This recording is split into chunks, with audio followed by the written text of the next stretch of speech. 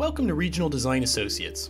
Our goal is to help communities make sustainable land use choices that keep them economically, environmentally, and socially vibrant in a changing world.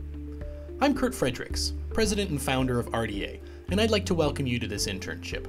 Our employees use the latest technology to bring cutting-edge urban and regional plans to life as quickly as possible. From initial site assessments to the final plan, we work with our clients every step of the way to ensure their specific needs are met. We also work hard to make sure our designs are friendly to the environment.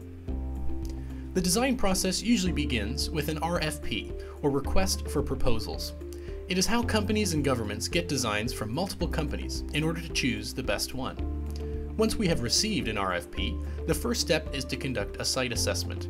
This usually involves a site visit. During the site visit, our researchers talk to community groups to determine what they see as most important and what aspects of the site, like historical buildings or unique animal habitats, we need to know about. This information is compiled and delivered to our planning team so they can get started on planning.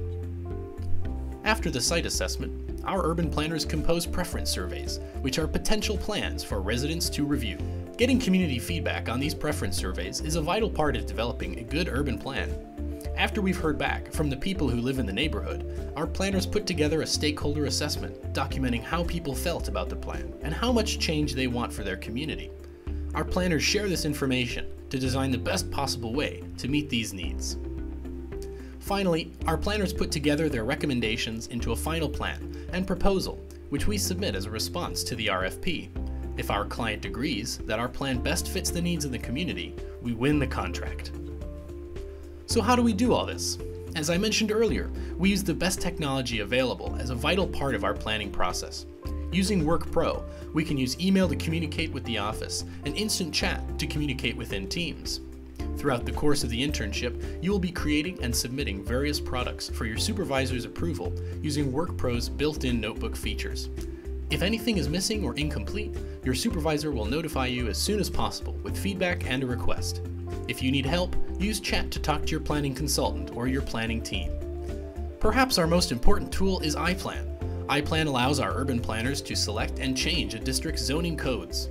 A complex algorithm then displays how the changes affect the factors of the site that stakeholders care about. When in doubt, check your resources for more information. There are plenty of documents that can help if you're not sure where to begin or if you need help using a planning tool. These resources are updated often, so be sure to check frequently for any changes. Remember to learn and have fun. I've loved urban planning since my first internship 20 years ago, and I hope you get as much out of this opportunity as I did. We look forward to working with you.